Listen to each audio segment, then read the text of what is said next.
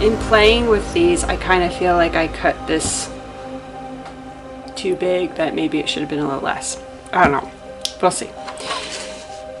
I've kind of cut up crystals, lots of little chunks, melted my melt and pour. I've put these in, attached them with a little melt and pour. Now I need to like fill all around with the little crystals, which I don't know if they're chopped up well enough. So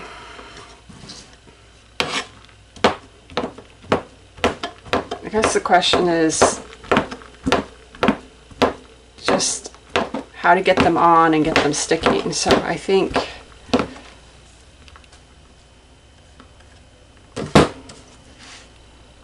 I'm gonna pour just a little in.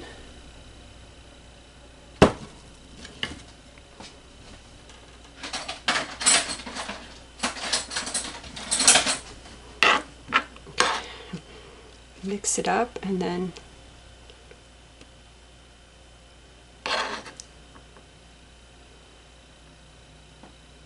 put them on.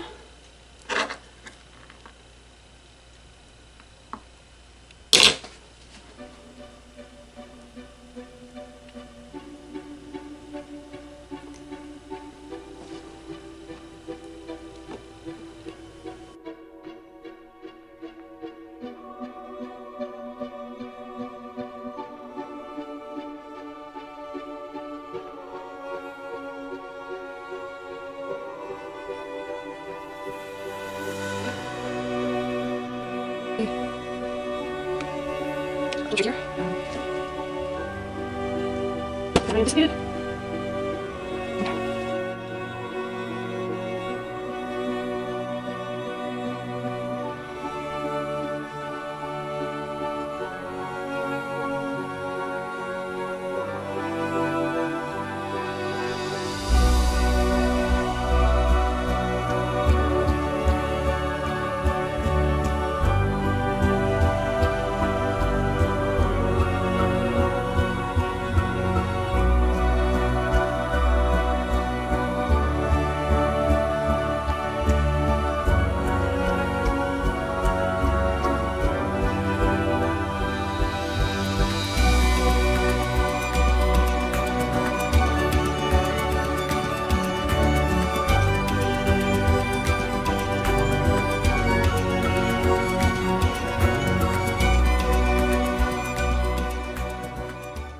That took forever, but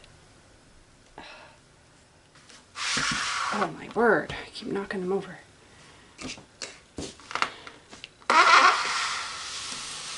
I have 6 geode, gemstone, whatever soaps done.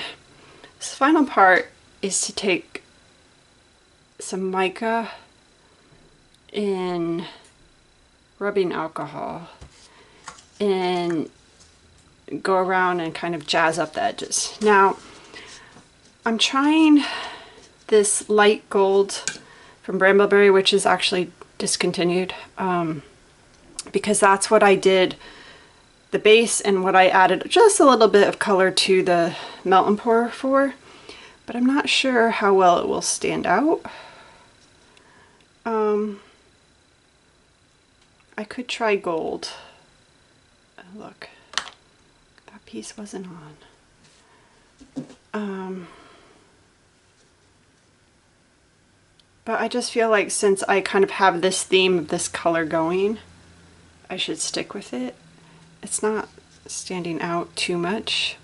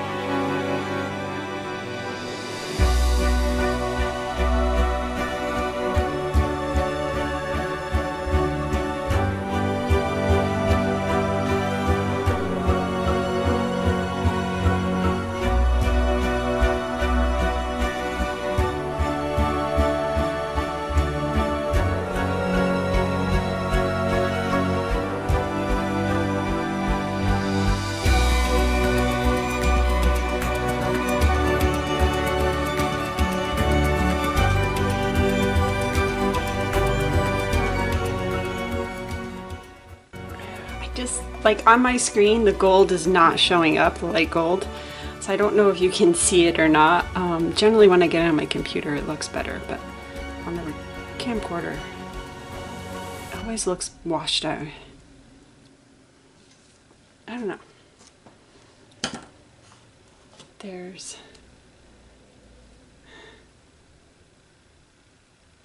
bright pink and just the gold.